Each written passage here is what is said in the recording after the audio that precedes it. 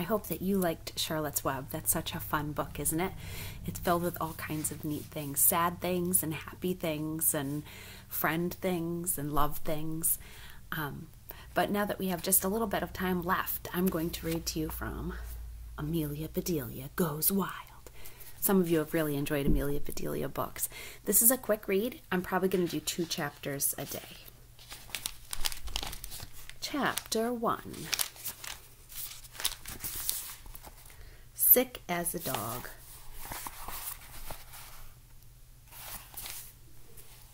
Amelia Bedelia was sick. She was really, really, really sick. She was sick of being in her bedroom. She was sick of playing with her animals and dolls. She was sick of watching nature programs on TV. She was sick of gazing out the window at the beautiful spring day. She was sick of thinking about how much fun her class was having without her on a field trip to the zoo. "How's the worst patient in the world?" asked Amelia Bedelia's mother. She put a bowl of soup and grilled cheese sandwich on Amelia Bedelia's desk, along with Amelia Bedelia's favorite fruit, a banana. Amelia Bedelia stood up in bed. "I'm all better now," she announced. To prove it, she jumped up and started waving her arms all around. Quickly, she plopped down again. "Mommy," she said, "make the room stop spinning." "Don't make yourself dizzy, sweetie," her mother said, tucking her in. "I don't want you to fall and hit your head on top of having the flu." Amelia Bedelia began coughing. "Are you okay?" asked her mother. "This pesky flu is one tough bug." "Flu comes from an insect?" said Amelia Bedelia. "That's gross.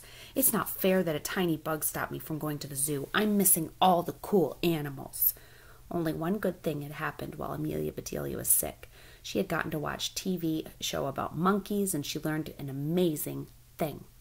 Since monkeys eat lots of bananas, they'd figured out a way to peel it. Instead of starting at the hard stalk at the top, they turn the banana upside down. They pinch a little nub at the bottom, and the skin falls right off. Amelia Bedelia peeled her banana that way that she had seen the monkeys do on TV. Presto, it worked! Then the skin fell right off. Amelia Bedelia ate her banana, but she didn't touch anything else because she was too sick. Chapter 2. Not a Fit Night for Amelia Bedelia or Beast. When Amelia Bedelia's father got home from work, he sat on Amelia Bedelia's bed and began polishing off her sandwich and soup. "Sick as a dog still, eh?" he said, and he looked around Amelia Bedelia's bedroom. "Hey, speaking of dogs, where's Finally?" Amelia Bedelia was about to sneeze, so she pointed to her dog, who was curled up on a bed in the corner of her room. "Ah, choo!" "Choo!" sneezed Finally at exactly the same time. "That's a neat trick," said her dad. "So, is Finally as sick as a dog, too?" "She has no choice," said Amelia Bedelia. "Finally is a dog. She can't be as sick as an elephant." "Good point," said her dad. "Hey, you are you not playing possum, are you? You didn't miss your school trip to the zoo on purpose." "Daddy, what are you talking about?" asked Amelia Bedelia. "If I were a possum, I'd have my own cage at the zoo." Amelia Bedelia's mother came in just as her father was swallowing the last bit of grilled cheese. "Oh, Amelia Bedelia," she said, "I'm glad you managed to eat your sandwich. You need to get your strength back." Amelia Bedelia's father put his finger to his lips, a signal that what had happened to her sandwich would be their secret. "I need my strength too," he said. "It's a jungle out there. My office is a total zoo. It was wild today." "Sorry, honey," said Amelia Bedelia's mother. "Come tell me about it in the kitchen so Amelia Bedelia can rest." "I almost forgot, little possum," said Amelia Bedelia's father from the doorway. "Did you hear what happened today? A monkey escaped from the zoo." "Maybe it's a good thing you stayed home. They might have mistaken you for him. We'd be sneaking into the zoo right now to rescue you." Usually Amelia Bedelia's father's jokes made her laugh, but this was not one of those times, though she was really sick. Amelia Bedelia's mother rolled her eyes. "Come along, honey," she said. "I need help with dinner." Amelia Bedelia buried her face in her pillow. She was sick, and now she was heartsick, too. This disaster was getting worse. Not only had she missed the thrill of being at a zoo at an amazing field trip, but a monkey has escaped, and her whole class was there. This would never ever happen again. What if she would have been able to capture it? What if...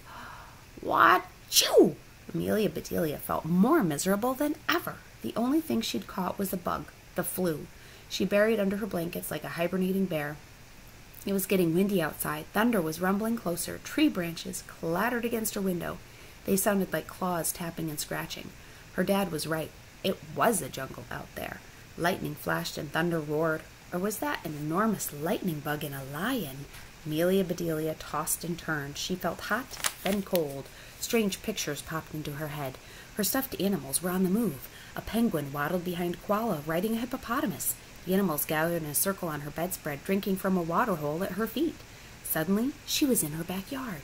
The sky was filled with enormous puffy clouds shaped like flamingos. A giant bunny and an otter peeked out from behind her mom's azaleas.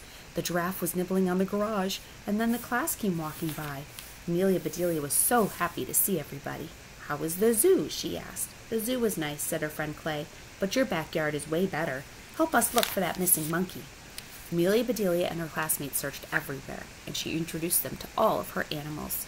"Do you feel better, pretty pup?" said Amelia Bedelia when she finally spotted Finally next to the bird bath. "I'm fine now," said Finally, "but for a while I was as sick as Amelia Bedelia." Amelia Bedelia couldn't believe that her dog was actually talking. Her cheeks burned hotter and hotter and her head pounded until at last her fever broke. She listened to the rain gently drumming on the windowsill, and she fell asleep. The next morning, as soon as Amelia Bedelia woke up, she had the strangest idea of her life. It was a really big idea. She wanted to go to school right away and tell her friends, even though it was a Saturday. She needed their help. Amelia Bedelia was certain that when they heard her big idea, they would be as excited as she was. They might think it was weird or even wacky, but one thing was certain. It was going to be wild.